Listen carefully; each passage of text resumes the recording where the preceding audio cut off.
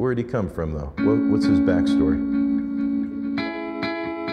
Education is what can lift all of us up. It can take anyone from any circumstance and make possible for them almost any kind of future you can imagine. If you look at all the things that are going on in the world today, whether it's global warming, whether it's the economy, we won't be able to answer all those questions until we have a really well-educated populace. What we're trying to do is to attract populations that normally wouldn't have had an opportunity to Penn State, and trying to make sure that those populations are successful here.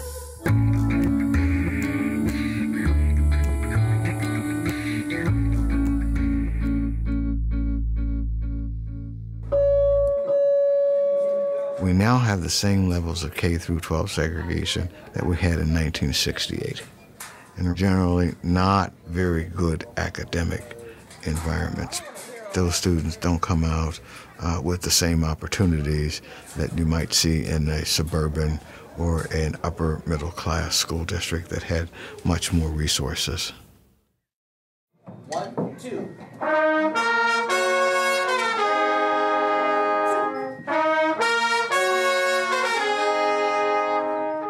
The focus of our program is to serve first-generation and low-income students. I want to major in music education. Anything that has to do with music, I'm there. We focus more on their academic curriculum, making sure that they're taking classes that are preparing them for college. Talent Search is the program that will really try to show you that no matter where you come from, as long as you have your education, you can be anything you want to be. Helping them go to college offers them the chance to reach their goals, to make new dreams for themselves, and to rise above some of the problems that they've had as young adults. For me to be able to say, I'm a freshman in college, is like a huge accomplishment for me, and I'm proud of myself.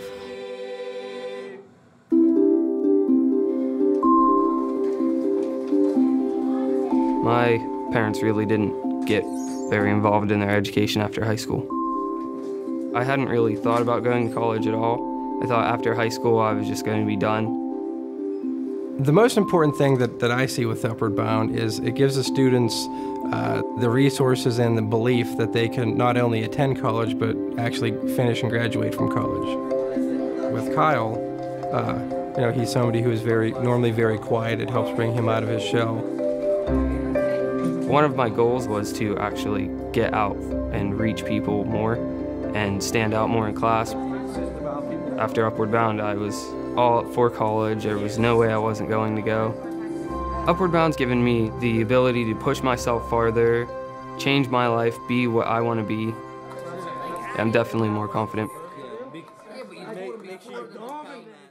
I grew up in the Dominican Republic. When I was 9 years old, I came to the United States to a small town called Hazleton. CAMP stands for College Assistant Migrant Program. They're my major support here in Penn State, not only academically, but also as a social support. Last summer, when the issue about how illegal immigrants are hindering the economy of Hazleton, I took it very personally, so I wrote a letter to the mayor of Hazleton. I've gained new friends, the courage to write the letter. Camp has been wonderful. I was born in Germantown. During middle school, my mother suffered from breast cancer, and she was recovering. And trying to raise me, and my older sister, and then take care of my grandmother, as well as try to get herself back physically, there were a lot of doubts. The Comprehensive Studies program basically vouched for me. They believed in me. It's just a wonderful program for students like me who have the tools to make it. So I'm going to make sure that I'm a strong ambassador and representative for them.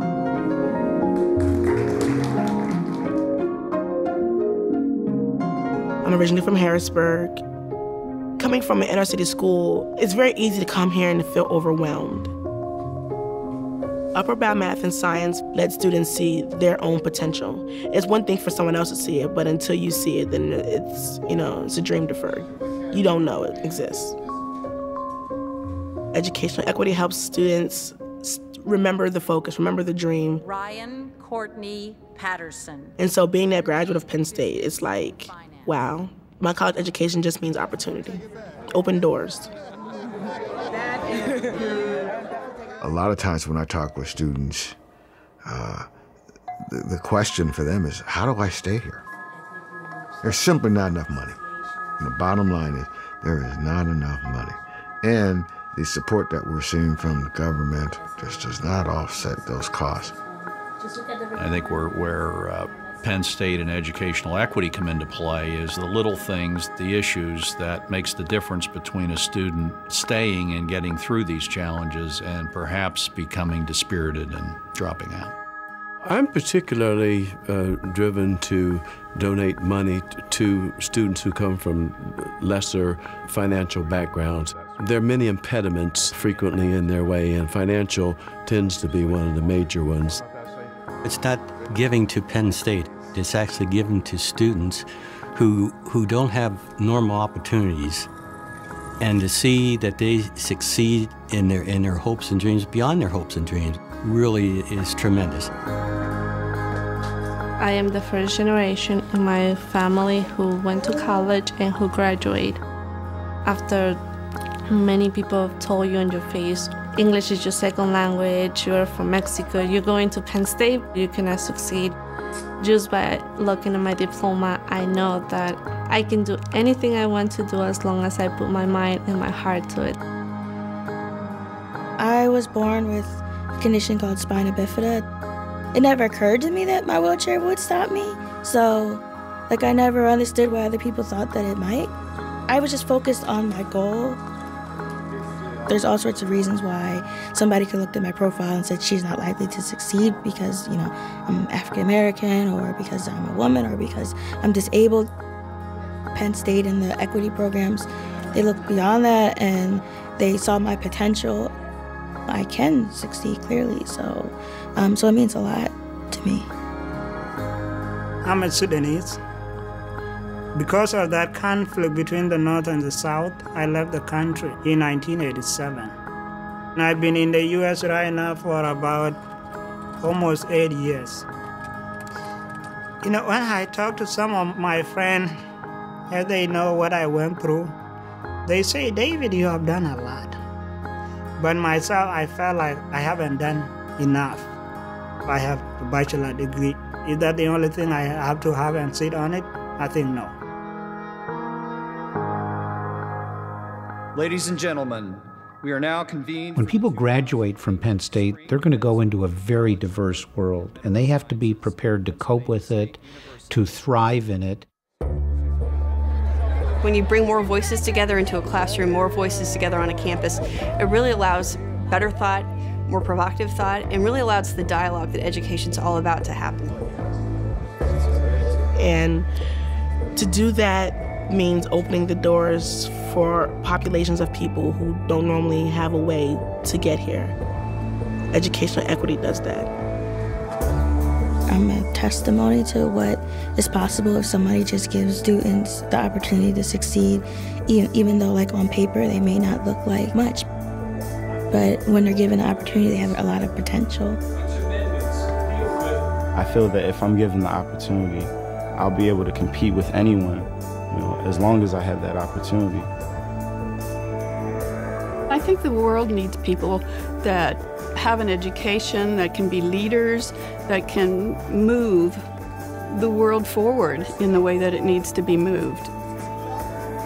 I'm just very impressed with the students, with the quality of their mindset, their academic achievement, the way they handle themselves as individuals. I think 10 years from now, when I'm successful, to me, the greatest thank you is actually doing something with the money and the education that you received. Educational equity is an investment in someone's future. It's not just, I'm going to donate this money and it's going to go to waste. But you're investing in someone's future and their career goals and basically the rest of their life.